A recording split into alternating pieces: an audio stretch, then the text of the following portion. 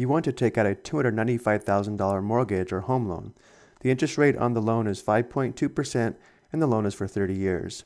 Your monthly payments are $1,619.88. The first question we want to answer is how much you will owe after making payments for 5 years. We will answer this question using the TI-84 TVM solver. Let's begin by determining the required information. Capital N is the total number of payment periods. So because the first question refers to making payments for 5 years and you are making monthly payments, capital N is 5 times 12 or 60. I% is the annual interest rate, which we know is 5.2%, and therefore I% is 5.2. We do not convert the percent to a decimal. PV is the present value or the beginning amount of the loan, which is $295,000.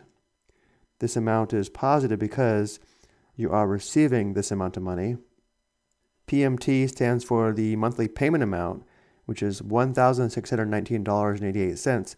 But because you are paying this amount, we enter a negative $1,619.88. We are solving for the future value after 5 years, and the number of payments per year and the number of compounds per year are both 12. Even though we're not told the interest charges 5.2% compounded monthly, if we make monthly payments, if not given, we also assume the number of compounds per year is 12. And we always leave the PMT option at the bottom set on end, not begin. And now we go to the calculator and enter the information and solve for the future value.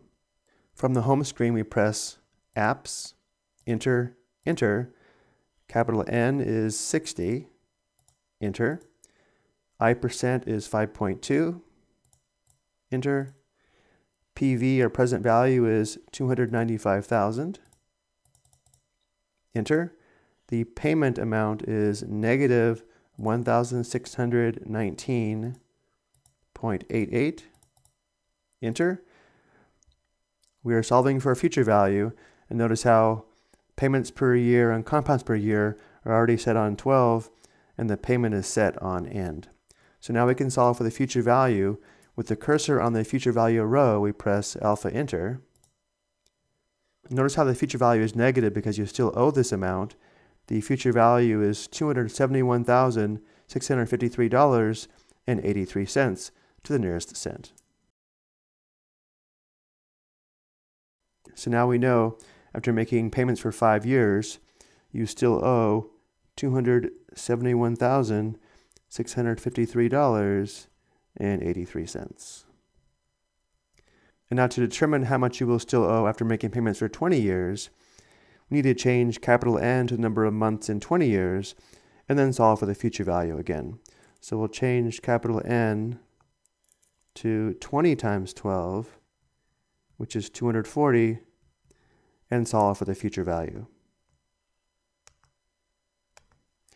So going back to the TVM solver, we go back up to capital N and change this to 240. We can also just enter 20 times 12 if we want. Once we press enter, it does calculate the product. And then we go back down to FV for future value. And to solve for future value, we press alpha enter. Again, notice how it's still negative because you still owe this amount. The future value is $151,324.40 to the nearest cent. So now we know you still owe $151,324.40 after making payments for 20 years. So notice how you still owe more than half the loan amount after 20 years, which is 2/3 of the length of the loan, which is 30 years. And then for the last question, we want to know how much you will still owe after making payments for 28 years. So now we change capital N to 28 times 12. The number of months in 28 years, and once again solve for the future value. So we go back up to capital N and enter 28 times 12. Enter. Go back down to future value because everything else remains the same, and solve for a future value. We press alpha enter.